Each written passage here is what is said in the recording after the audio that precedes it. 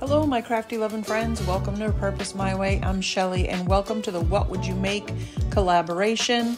More about that later. But first, we're going to make this twine holder with a little bird on the top. This looks very vintage and rustic. I love how it comes out. This one I made a while back for myself, and I had some stuff left over, so I thought I would show you how I do it.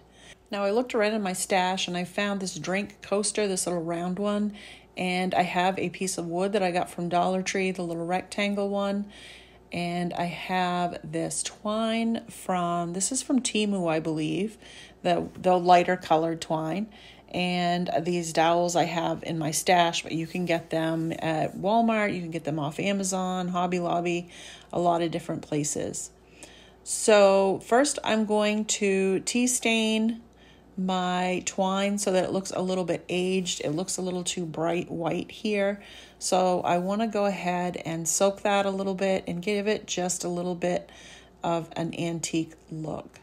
So I just pour enough of the liquid in there to cover just the thread. I don't want it to hit the cardboard insert. So I just put enough in there to do that.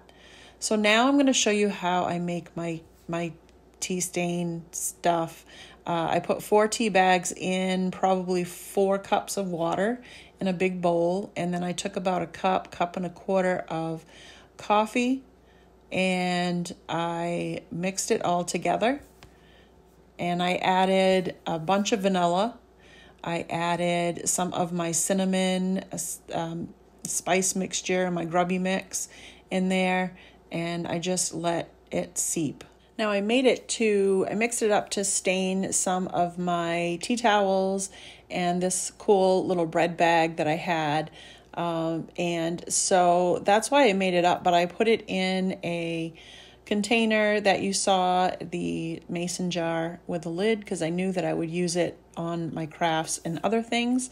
So now we're going to use it to tea stain these, this roll of twine. So I didn't want the mixture to hit the cardboard insert. That's why I left just a tiny bit in the bottom for it to soak in, because I didn't want that to get soggy and fall apart. Now what I used in my original design that I did, I used just some antique wax on it, and so it didn't really seep in. So it just is around the edge. So as you take the string off or the twine off, you'll be able to see the different colors of the twine, because it was just the antique wax. Now this is going to seep in a little bit. As you can see, it seeped in some and it left a little bit of a ring. So I'm just tipping the edge in there a little to get that to look good, because that'll be on the top. And then I'm going to set it aside to dry a little bit. Now I'm just going to sand down my 2 pieces that I'm going to use for the base. And I just want the stain to be able to grab onto that wood. So I'm going to sand down everything and the dowels. Now I have this little bird mold. It's a silicone mold. I got this from Temu. I'll have links to everything down in the description if I can find them. I really like this mold and using hot glue in here. And so you just have to get it right in all the little cracks and crevices. And then I take my little dowel that I'm going to use, that I cut down, and I'm going to put it right into the hot glue, and that way it'll be nice and sturdy. So I just set that aside so it stands up really nice and straight, and I let that dry. It takes probably about 10 minutes or so for it to fully dry up so that you can use it or cool off. So I just drilled a couple of holes that were just a little bit bigger than my dowels into my bases, and then I can set my little bird and the dowel inside. I'm not going to be gluing the dowel into the base. I want to be able to remove it. If you actually use these for a dispenser of your twine, you're going to want to be able to replace it. So I'm going to just leave that dowel so that it will stay in there. They're nice and tight when you put them in, so they should stay just fine. I'm going to take some of my homemade dark stain. This is antique wax. with water and a little bit of black paint to darken it up. And I'm just going to do these all over the bases, top and bottom, and also the dowels. I love the vintage feel that this stain gives to my wood pieces. It really does a nice job at giving you different hues of the brown and black together, and depending on the type of wood, it just brings out the wood color so, the design so well, and I just love how that works. So now I'm going to take some black paint and paint my bird. I'm going to give that 2 coats all over, drying in between each coat. Be very careful if you use that on this, because this is made of hot glue, so it will melt if you get it too hot. But just doesn't take long with that paint to dry it up. And then I'm going to go ahead and distress the base just a little bit around the edges. Not a lot, but just make it look like it's been used a little bit. I cut off some of the twine and I'm just wrapping it around the top, just underneath the little bird, to make it look a little more finished. And I thought if I put a little bow there, that would make it look kind of cute. So we're going to do that. And that should finish the top of that off. I'm going to glue that so that that little bow is straight, because I don't want it crooked. There we go. We're going to push it right up there underneath the bird. And I think that looks really good. So now we're ready to cut off a piece of the twine and put the twine roll on its stand. And then I have these scissors that I got also from Temu.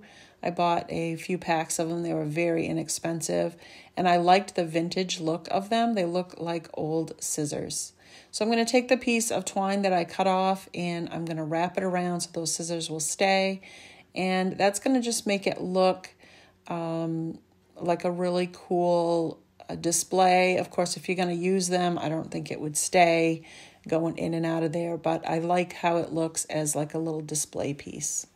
So this is my little bird mold. I let sit with the little dowel in there until it cooled down and got solid. And now I'm going to pull that off. So I just work it with my fingers and loosen it up. And then it takes a little bit, but it peels off really well and leaves such a cute little bird. Now, I wanted to tell you about the What Would You Make collaboration that this video was created for.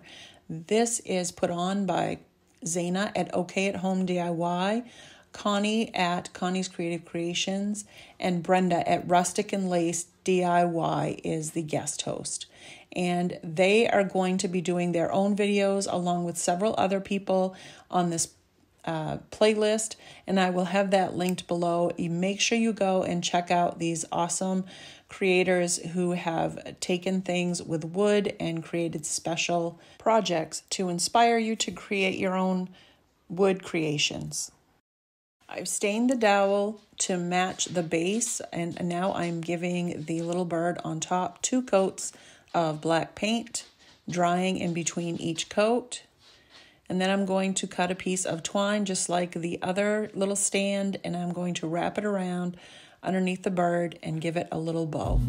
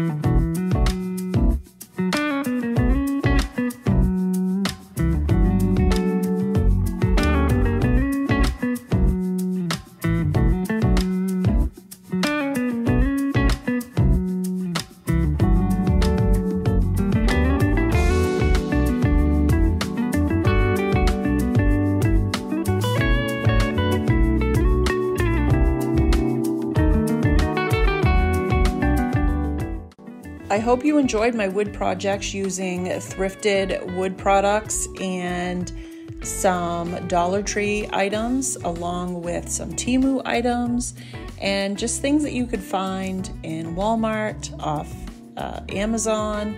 Anywhere that you look around, you can find something that you'll be able to put this together. I hope you like the vintage rustic feel of these, and I think they are just so cute and they're usable as well, which makes it really cool. So thanks for watching. Don't forget to check out the What Would You Make playlist. I'll have that link down in the comments and in the description. And also don't forget to like, share, and subscribe if you haven't already. I appreciate you being here. Have a great day.